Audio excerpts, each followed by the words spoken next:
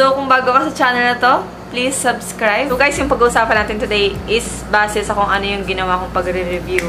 So, ito yung step by step. And sinisigurado ko sa'yo na malaking tulong tong video na to. So, wag mong hayaan na hindi matapos to. Meron ako ditong inihandang 5 tips. Itong video na to is para sa mga mag-e-exam pa lang. Teka. Ilang beses ka na ba nag-take ng exam? Kung ilang beses ka nang bumagsak, marahil may kulang. So, simulan na natin in 3, 2, 1. So, kung bago ka sa channel na to, please subscribe. Annyeong! So, unang tip, hanap ka guys ng Korean school or kailangan mag-schooling. Kasi maganda dito guys, may mag-guide sa'yo, may magtuturo talaga sa'yo. And maganda din kung papasok ka kasi sa Korean school, meron silang materials na ibibigay. Compare sa, okay din naman self-study, pero ikaw na sa'yo din. Kung may budget ka, much better na pumasok ka sa Korean school or kung wala naman, pwede din naman mag-self-study ka. Guys, meron akong i-recommend sa'yo na school. So, ito yung pinasukan ko before. So, hindi ko to i-recommend dahil baka naman isipin mo may commission ako. So, wala guys. Gusto ko lang din makatulong. And alam ko na sa school na to is talagang madami na talaga nakakapasa. Talagang kumbaga tested na siya.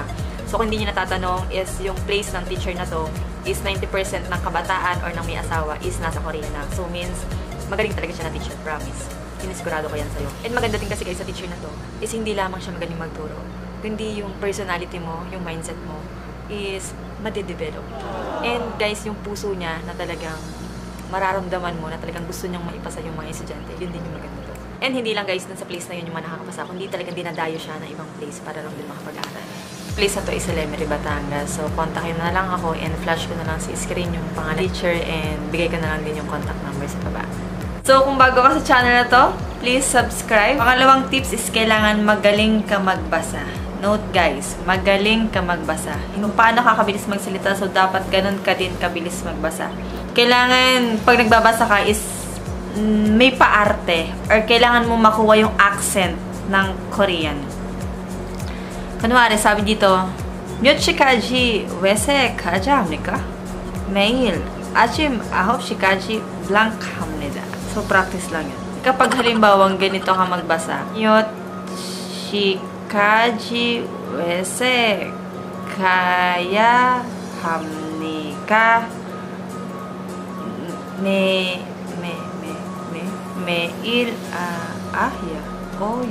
아침 9시까지.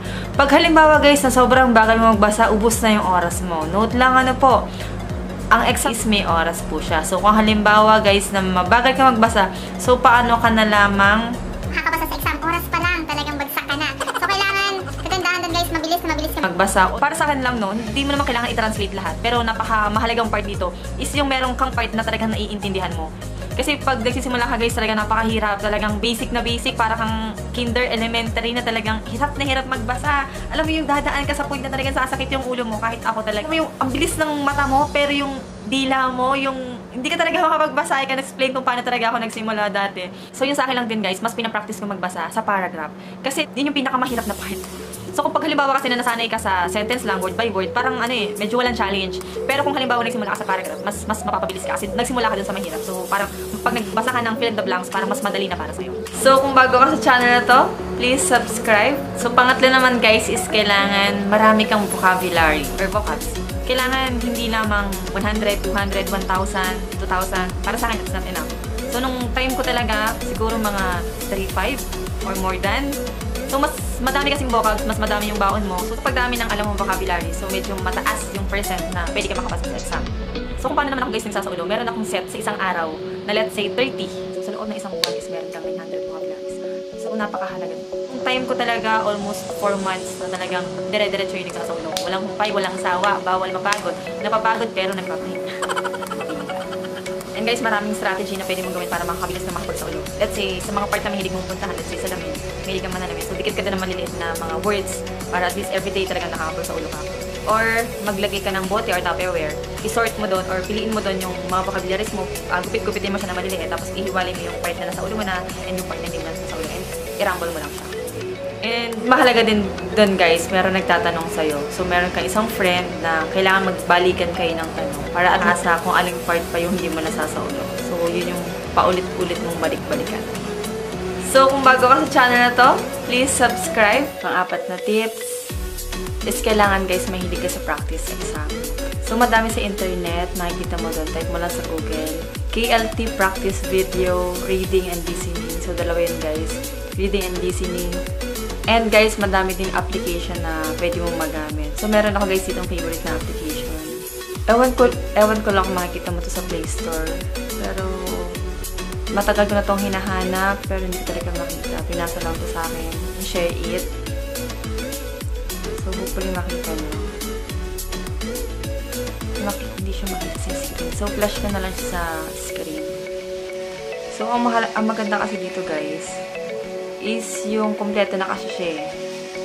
Meron siya, kasi maraming type yung exam. Type kasi guys ng exam is madami siya. Meron siyang identification, fill in the blanks, meron siyang science, meron siyang graph, merong picture analysis, merong listen and search, merong question and answer, merong conversation. And guys, maganda din sa application na to, kapag nagsagot ka dito is malalaman mo kung tama or mali. Ang alam ko offline to. Offline tong application na to. Kunwari, let's say dito sa picture na to, nakikita niyo po ba? Let's say dito sa bag, is let's say ang pagpipilian is kaba, kongchek, suchok, angyong. So kapag pinindot mo yung, kunwari sabihin natin number 1 is kabang, yan makikita dyan is correct. Kapag halimbawa mali naman is incorrect. Malaking tulong dito guys is palagi ka na pa-practice. Dito din ako nagpa-practice magbasa. Kasi dito madami examples ng paragraph. So, ito na lang yung basahin mo pa ulit-ulit. Hindi ito yung eksakto na exam, pero at least napapractice ka. And tips number 5, guys, wag mo i-miss to. Be positive. Let's say, sa pagdadaanan mo, napakahirap na exam. Isipin mo, kaya ko ba to? Wag na lang kaya mag-exam. Pero kailangan kasi may hugot ka eh. Ginagawa mo ba yan para saan? So, kagaya ng ginawa ko before. And yung time na nagre-review ako guys, more on iniisip ko yung buhay na meron kami. Let's say, habang naglilinis ako ng bahay, sabi ko baka naman pwedeng hindi ko na maranasan na habang naglilinis ako magbubunot. Alam niyo, nagbubunot. Yung mag-floor wax ka, tapos bubunutin mo yung sahig. Yung mga ganong part. So sabi ko baka naman pwedeng dumating yung time na mapatiles yung bahay. And then, kapag naglilinis ako, let's say, maglilinis ng bubong, alam niyo yung may agyo, yung susungkitin mo pa sa bubong, tapos aalisin mo yung mga gagamba. So, parang nandun yung nangangarap ako na dumating yung time na magkaroon ng kisame, and iniisip ko na gusto ko magkaroon ng kwarto, yung magandang kwarto, magkaroon ng kwarto sa nanay, magkaroon ng sariling kwarto, maganda yung organize ng bahay. And guys, kailangan huwag kang panghinaan. Iisipin mo na ang daming mag-e-exam, makakapasa kaya ako. So, minsan kasi iniisip natin, sa sobrang dami na mag-e-exam, basta kaya ako. Madami kasi doon, hindi naman sa pag-ano, no? Madami kasi doon sa nag-e-exam. Tsamba, hula na lang, something, maedad na, or ano, or something nakikipagsapalaran lang. So, isipin mo na hindi naman lahat ng mag-e-exam is nag-aaral. So, ikaw pa ba na nag-aaral at ibigay yung best mo? Ikaw pa ba naman yung hindi makapasa? And iisipin mo naman na, ay, sa Korea kasi medyo matagal yung selection or something, matagal bago makaalis. Imagine guys, nung batch ko, 2 taon na naghintay ako. Pero hindi naman ako napagod na maghintay. Kasi, yung mindset ko na nakapasa ako, so, umaasa ako na makakaalis ako. Wag na wag mo guys iisipin na, ay, malayo pa naman na exam, saka na lang ako mag-aaral. Kagaya nito, by 2020, wala pa naman post ang POE na exam. So, kailangan ngayon pa lang mag-aaral ka na. Kasi yearly naman, yearly nagpapa-exam sila, nagpo-post sila na kung kailan mag-exam. So, kailangan habang maaga pa is kailangan magsaulo ka na para at least pagdating na exam is ready ka na. Kasi guys, sayang yung pagkakataon. Sayang yung pagkakataon. Kasi, imagine, kung halimbawa na hindi ka mag-aaral ngayon, kailan na naman yung ihintayin mo? Next year na naman. Isipin mo kasi na ilang buwan ka lang naman magsasacrifice. Ilang buwan ka lang na mag-aaral ng focus na pag-aaral. So, hindi na taon yung iintayin. So, kapag binigay mo yung best mo, kapag nag-aaral ka na nag-aaral, chance na makapasa ka. Hindi iniisip mo na, bakit yung iba hindi nag-aral pero nakakapasa? Pero iba din kasi guys yung talagang pinaghandaan mo. Talagang alam mo na pinaghirapan mo.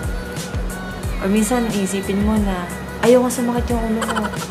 Bahala na pagdating ng exam. Pero mahirap umasa sa tsamba. Nandun yung percent na papasa ka, nandun yung percent na pwedeng hindi ka makapasa. At mas lamang yung hindi ka makakapasa. So, kailangan focus ka sa ilang buwan na pag-aaral mo para at least ready ka sa exam.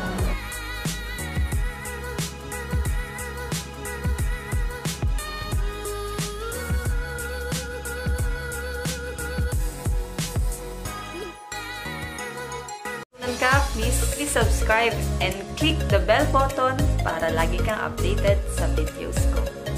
And guys, pakishare na din. Salamat sa lahat ng nanood. And guys, matuto ka manalangin. Ano naman yung desire mo, ano naman yung goal mo, ano naman yung gusto mo. Lapit mo lang sa Lord. Kasi naniniwala ako na ang tagumpay ay nasa Diyos. And God bless sa buhay